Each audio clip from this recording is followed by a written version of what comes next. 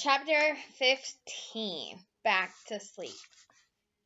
Speaking of home, the next time Scoop opens his eyes, he seems to be back there.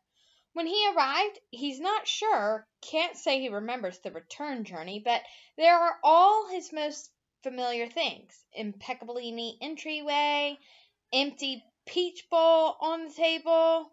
Dad. Scoop smiles.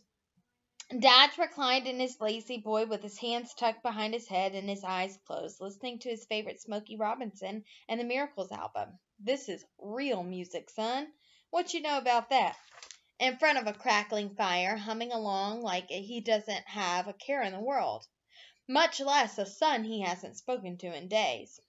Nervous, Scoop creeps down the low-lit hallway. Despite Dad's clearly chill demeanor in this moment, Scoop's seen the switch flip before, cool, calm, and collected to furious in a matter of moments. Dad's never laid a hand on Scoop before. Doesn't believe in corporal punishment, as he calls it. I taught him that, G-Ma once told Scoop. But the ice that rolls off of Dad when he's angry, well, Scoop hates how small it makes him feel.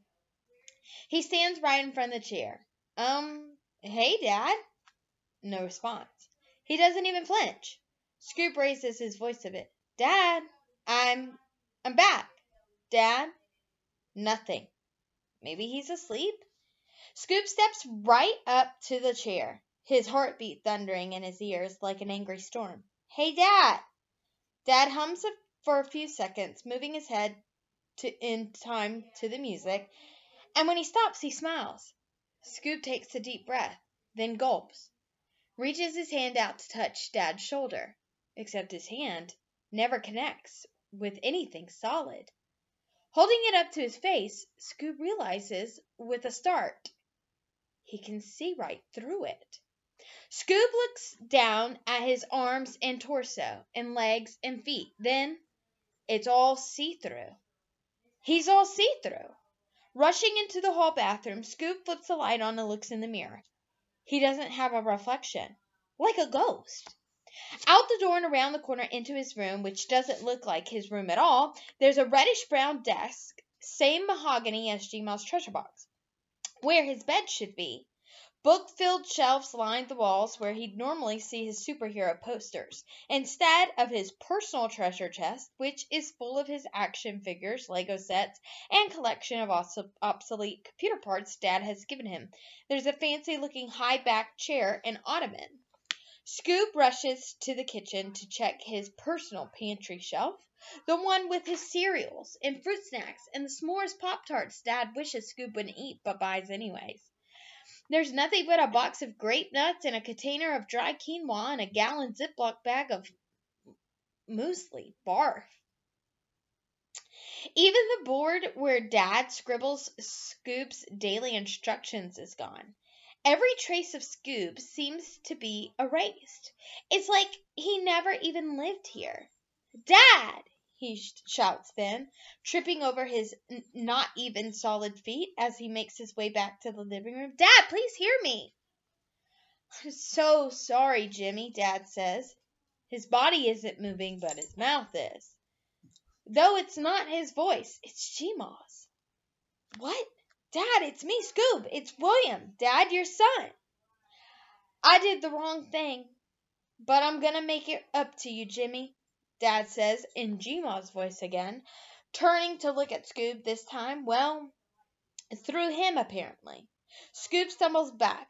Dad's eyes are pure white, no irises or pupils or anything. We're already past where you and I got to before, William and me, Dad continues. You would just love William to pieces, Jimmy. He's the best grandson there is. Reminds me of the best parts of you. Dad rises from the chair with a pillow in hand and walks towards Scoop. Dad, what are you doing? Scoop stumbles backward and falls as Dad advances on him, pillow held at the edge of both hands. He leans over and lowers it towards his son's face. Scoop squeezes his eyes shut. I hope you'll forgive me one day, Jimmy, Dad is saying. I'll never forgive myself, but I hope you'll forgive me. I'm going to make it this time, and I'll do what we planned. And then you'll forgive me. Dad! The sound is muffled. Scoop can't breathe. He twists and kicks and flails, and when he finally manages to inhale, his eyelids snap open and there are tears running down into his ears. He bolts upright, desperately thirsty and wanting to go to Dad, but smacks his head on the low ceiling of his bunk. Ow!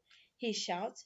Jimmy! Comes Gmaw's voice from the other end of the RV. Jimmy, are you all right, Jimmy? The sounds trail off as soon Scoob is hearing her soft snores again. He breathes in deep and tries to get his heart to slow down, holds his hands up to his face, and he can tell they're solid now, even though it's dark. He's got to pull it together. It was just a dream, Scoob. You're fine. Wait, it's dark. Scoob flips to his belly to look out of his small window. Again, a bajillion and one stars.